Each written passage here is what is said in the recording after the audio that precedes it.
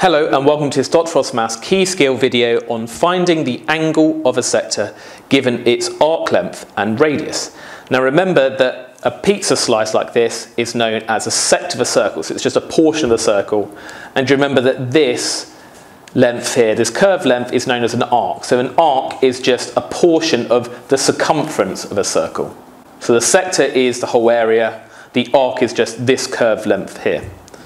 Now remember, there was a formula for the arc length of a circle, and it was this. Arc length of a circle is equal to, well, we start with the circumference of a full circle, so 2 pi r, and then we found the appropriate fraction of it. So what fraction of a circle do we have?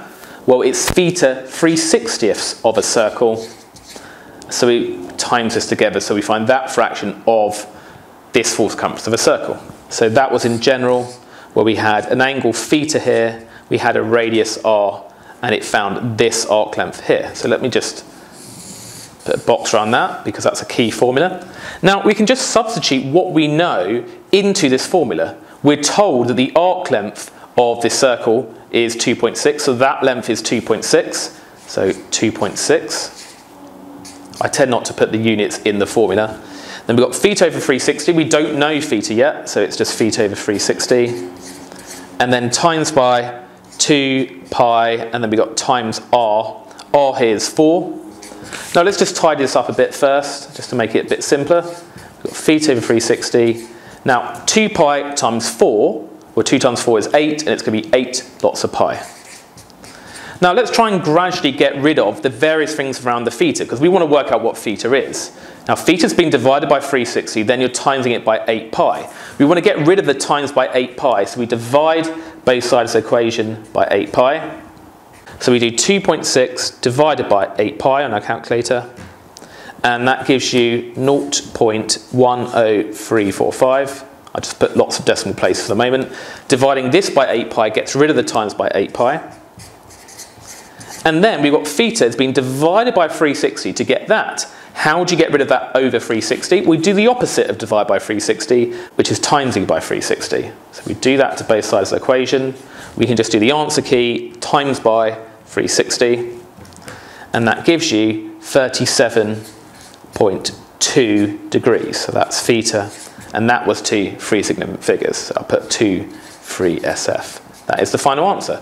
Let's just check it's sensible. Yeah, that looks like it could be right, so that's probably the right answer. Now let's do a second one of these, except for sometimes they give you the arc length as some quantity of pi, so some multiple of pi, something pi. But let's use exactly the same principle. The arc length we're told is 8/3 pi, so 8/3 pi is equal to theta over 360, we don't know what theta is yet, times 2 pi r, so 2 pi r, so 8. So I'm going to do, say, times by 8. Now we just need to solve this equation. Let's tidy up first. That's theta over 360. 2 pi times 8 is 16 pi. So let's just do what we did before. We want to get rid of that times by 16 pi, so we divide both sides by 16 pi. Well, in fact, we can just divide both sides by pi to start with. Look, if we divide that by pi, we get rid of that pi. If we divide this by pi, we just get rid of that pi. So now we just need to divide both sides by that 16 here. We've got the times 16. So 8/3 divided by 16. And that gives you a sixth. So a sixth is equal to theta over 360. We've got rid of that times by 16 now. And then to get rid of that over 360, we just need to multiply both sides by 360. So a sixth times 360 is just going to be 60 degrees. So the answer is exactly 60 degrees there. And again, that looks sensible.